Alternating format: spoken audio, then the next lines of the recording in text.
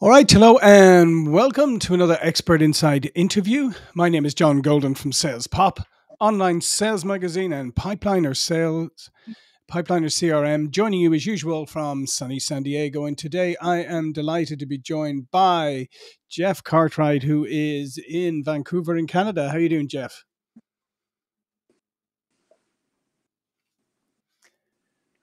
And Jeff had over 30 years experience in the emergency services and fire and rescue, and now you give a lot of speeches and talk about issues such as resilience. And what we want to talk about today is mental health, especially mental health in the workplace.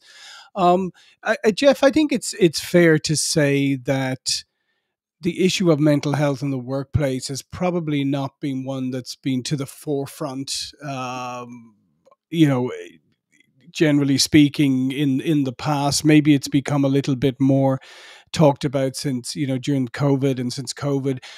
But generally speaking, I think in most people's experience in the workplace, mental health is not something that's particularly discussed or focused on. Would you agree?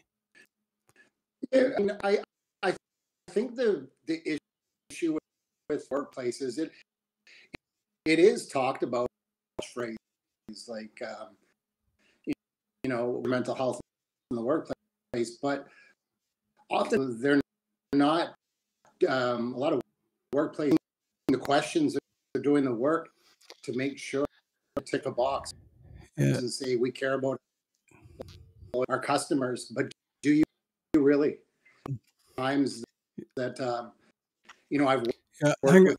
Hang on, Jeff. Sorry, yeah, your microphone. I think it's cutting. I'm losing every. It's kind of cutting in and out. I don't know why that would be. Didn't work. I didn't have my using my the internal computer. Just go for a moment. You see those icons at the bottom there? Yeah, I just tried muting it and turning it. Well, go to settings, the one that's on the end. Yeah. And go to audio and just make sure it's picking up the correct audio for you. Check.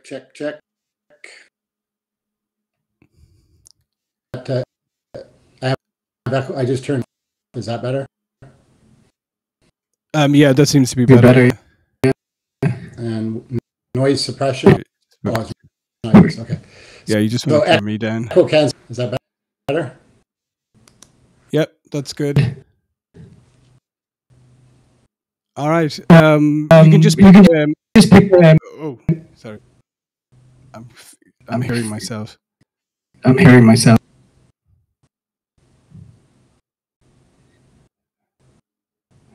Okay, I think maybe get that. Okay. No, I'm hearing myself back. Turn off the. Let's look at advanced options. Okay. Is that better? Yeah, that seems to be okay. Let's try with that, and then just pick up your answer from there. I'll make a note of this. Turned on the high resolution. Yeah, that sounds good. All right, you want to go ahead with your answer then? I mean, I think that the mental health in the workplace is time, and of course, says, oh, we care about the safety of our about the mental well-being. Very often, it's doing checking.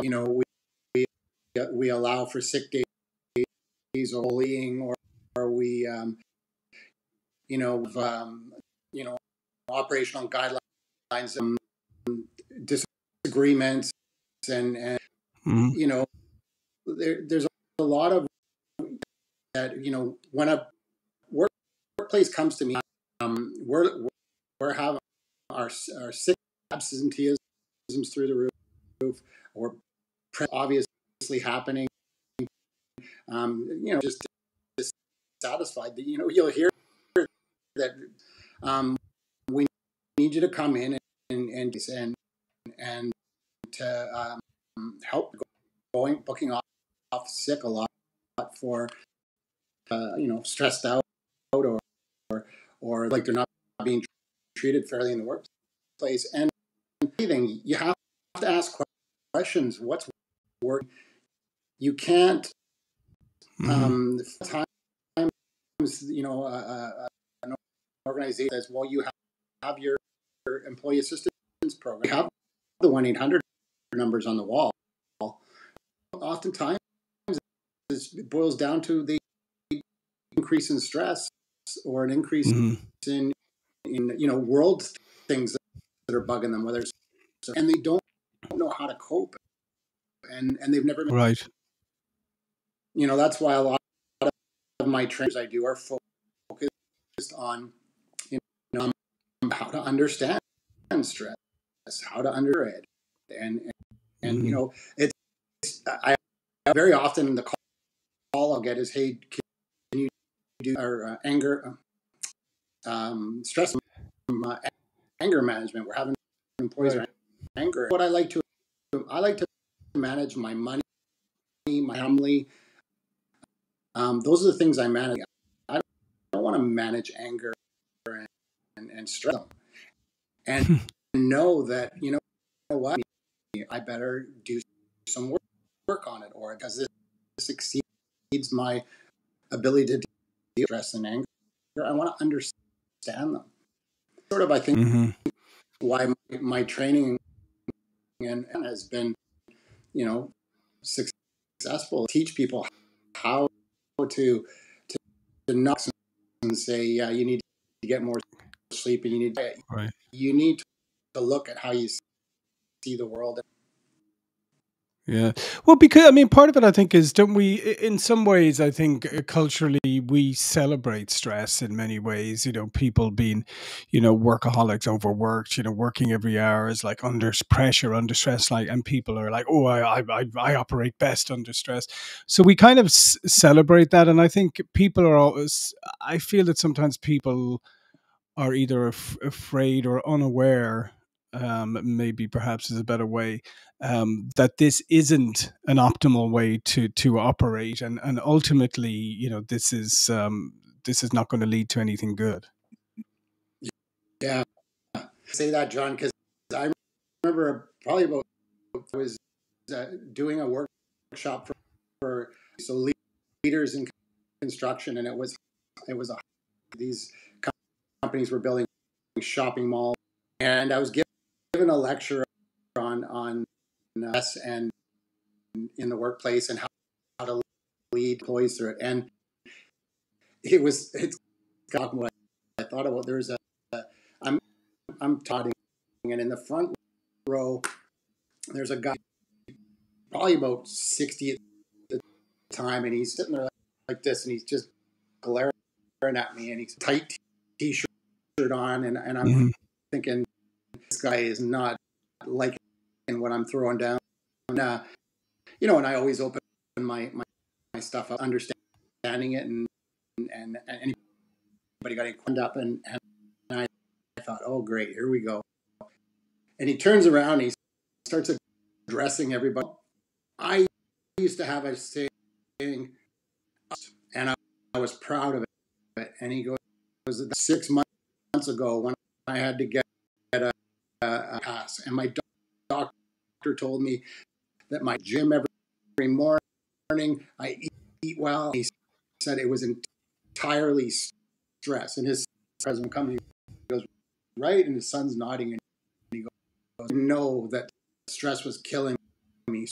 So because he knows what he's talking about, and I agree with everything. That was not the response I was expecting. Right. But you're 100% right. We the fire service were, and type A personalities, we roll, and when a lot of times when I'll give as I'm walking out, people will be very thank me, and I'll be, heading for the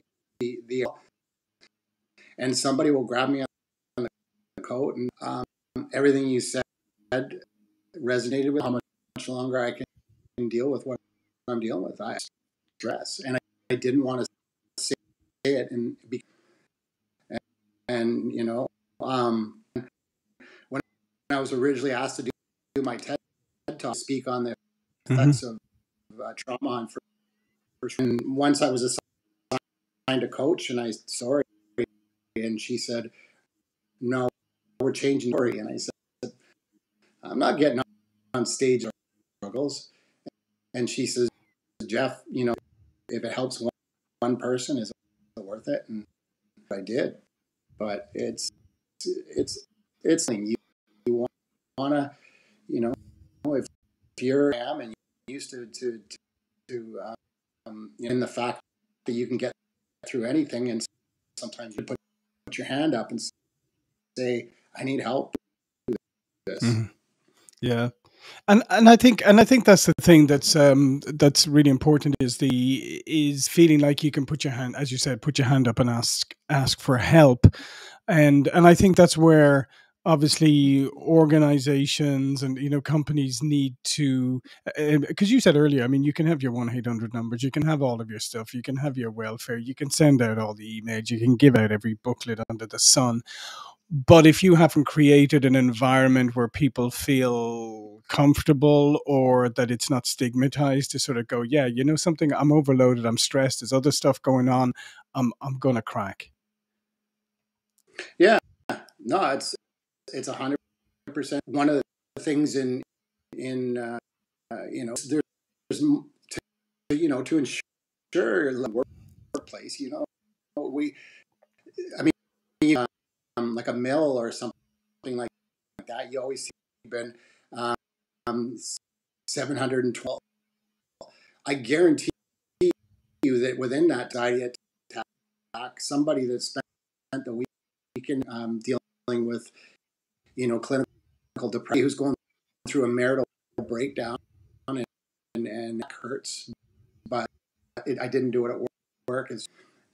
And the more that it's so important that when we talk about leadership, we know that quit bad jobs, they quit bad bosses out there all the time. But there's a lot we care about our staff, and the organization, the employees are saying, yeah, no, they don't, but they don't.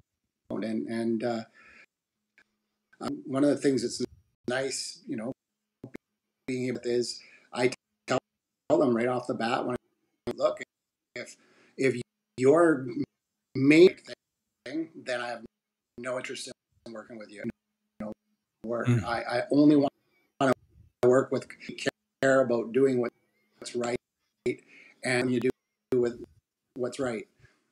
Your employee goes down, your absenteeism goes, your profits go up, right? And yeah, I mean, I think it's a very important point, though, that because we see that a lot today, is we see a lot of lip service being paid to many things, and as you pointed out earlier, like, it's all very well to have all that stuff in your employee handbook, or maybe to talk about, to say like, oh, we're such a welcoming place, and we're this and we're that, but the reality is number one is, if you're not aware, like, so your leadership, your management isn't aware of things to look for, and as we said, if your people aren't comfortable coming forward, then it doesn't matter what you say, it doesn't matter what bumper stickers you put on your website.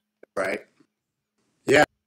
No, I could say that. I mean, it's tell people, and more and more getting away from things like assertive conversations, because and not being a job anymore. So get missed, things go unsaid, agreement where you're saying, I totally disagree with you, and as long as it's those are healthy. And you Mm-hmm. know, workplaces now we're getting to a point where we're like, oh, that's considered conflict, and if it's to HR and one of you has to, you know, when it comes to sales, we have new ideas and stuff, and Mm-hmm. we need to have disagreements. And when I do the other work I do, which, you know, the things you see on the news, or Yeah. you know, weather disasters and stuff, clinician, and I support the trying to get through it. And you know, we'll go to a workplace following a tragedy, spend some time with them, and I'll say, okay, you know what, if families are waiting there, you're welcome to. I'll see you back here tomorrow, or you're welcome to stick around. Sometimes they all look at each other, and my family knows I'm safe. This is my other, and that's when you really get shot at recovering. Other times I'll be around these people, and workplace where people feel like they're, and that's why one of the in dealing with a crisis in the workplace, people send them home, or should I Right. ask them what they want to do? They know what's, you know, we always talk about like even balance, as it was formerly known, the bad guy, and at home is the good guy. Some people are struggling at home. They're going through marital problems. Their kids are driving them.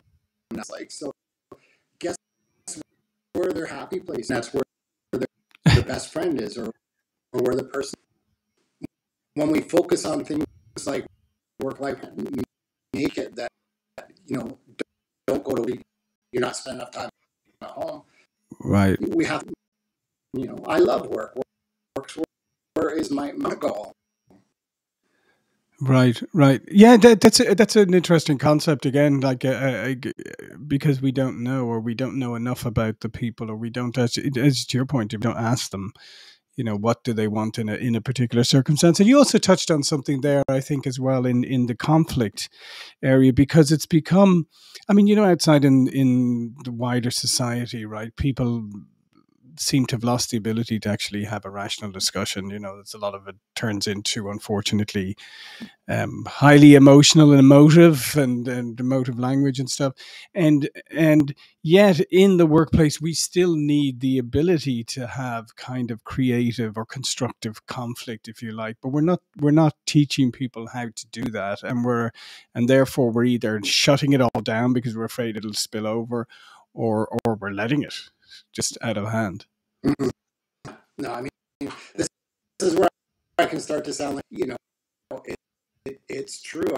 I think to you know, teach people a lot of times, you know, people will know that that's your truth. Something that's the way your world. And if you listen, you might learn something that was right. And you're right. You see this stuff that we're dealing with now with, you know, the amount of increased random acts of vandalism, and you know, we've tent city in our downtown core, and out in the street and stuff, and you know, have a cognitive discussion with somebody acting through their behavior, and we haven't taught people to realize that, like, you know what, hey, that the fact is, as soon as somebody, you know, you see them, that their body positioning and their body elevating their voice, and so you're saying that person's showing you all their cards. Like, if you know now that they're angry and their process is out the window, they're into the, right, and so it's all going to come on behavior. So I'm trying to to solve the problem. You can de-escalate the later, don't be condescending to resolve this problem, but the problems don't get resolved once, and that's why who said something negative and they weren't thinking straight. They were. I didn't come up with this, but I use it a lot. Is human beings are logical thinkers, but we're bio. There's a soup going on up here, and what neurons are firing, and what chemicals are being, and cortisols and sugar. The chances of you having a really expressing how you're feeling. Yeah, and what I find really interesting about that too is what you were just saying there, is the fact is that if people learned more or focus more on the listening part, I mean, that's the art that I think is being lost, is actually listening, and then processing what the other person is saying before reacting, because we've become this reactive culture, right? It's like somebody tweets something, we react to the tweet immediately. We probably even read the tweet properly or whatever, but we want to get in there first because that's what it's all about. Same as you say something to me, I can't wait but my comeback is going to be fantastic, right? Because I haven't even listened to what you've actually said. Listening here, right? There's a difference in hearing somebody, right? Yeah. And like I train crisis management at Adjuster, which is the only North America that's recognized by these traumatic stress specialists, and so counselors and first responders with their education and go into crisis support and that kind of thing. And it's the one thing I miss about being able to be back there now, but so much was missed. I was asking people when I would get into the sections on, say, well, who here's a good listener? And you watching their friends look at them and go, because we all think we're a good listener, right? That's oh yeah. I'm Brene Brown's listening. I highly recommend anybody video by Brene Brown. It's there's a difference sitting there and saying, I'm here, and that's why one of the things that responders right away is you think about clinical skills that you're bringing in here right now and put for a second, and think about like somebody like John, on the worst day of your life, call you're going to make so you just whipped it, it's rattled you to the core. Is your world-class clinician or a psychologist going to be to your mom or your brother? Yeah, exactly. Call someone we love. He can give us glib advice. It's like, oh, others are not bad, or you're going to be okay. The warmth of somebody to listen to us. Hey, just like you said, I mean, if somebody, and you put your phone to the side and you face up and you say, I'm here for you. Go ahead and talk. I need the just break down, and we do spend. I'm not on Facebook, and I don't have a big social media person, but a huge contribution to mental health. Taking in, one up that negative stuff, and then an Eastern consumption, right? You want to take in what's going to cause you more stress. Yeah, Yeah, yeah, it's a nice paradox that we've we placed ourselves in. Listen, Jeff, this has been great. So all of Jeff's information is going to be below this video. But before we go, please do tell people a little bit more about what you do. Uh, well, when I went into, I was already teaching at the Justice. Started just getting more and more calls from or asking me to do leadership safety training, and I also work for a lot of and wellness networks across. So I go to to support the people that we're spending a lot of time telling people, I'll leave you with this: human beings my great granddad evacuated through Dunkirk and Europe, and he was he passed away, and he brought joy to people's lives. We just need to we need to I want people to know. They think, well, I'm damaged goods now. You got two paths when something happens. On one, you may not stay on it, or may not. Post-traumatic stress disorder, which is an injury, which really opens our eyes to be. And so I just getting asked to do TED Talks. I said no, I did one. And then prior to COVID, I was speaking at conventions, and life as it comes. So it's pretty good. Yeah, no, fantastic, Jeff, and I would encourage people to check it out. That's fantastic, and I think more work of the type you're doing is needed, absolutely. So, listen, thanks again, Jeff. Thank you for watching and listening. I'll see you all again soon. Bye now. Thank you, John.